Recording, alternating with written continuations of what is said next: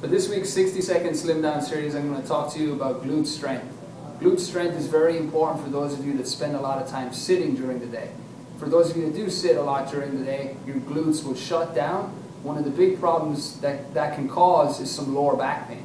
So a great exercise you can do to get your glutes woken back up again is called a bridge with leg extension. So you want to lay down on your back, feet together and knees together, push the hips up towards the ceiling, and straighten one leg.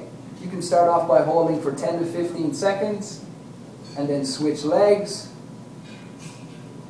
And as you get better and as you get stronger, you can move up to 30 seconds and beyond. A great exercise to improve glute strength. Try that the next time.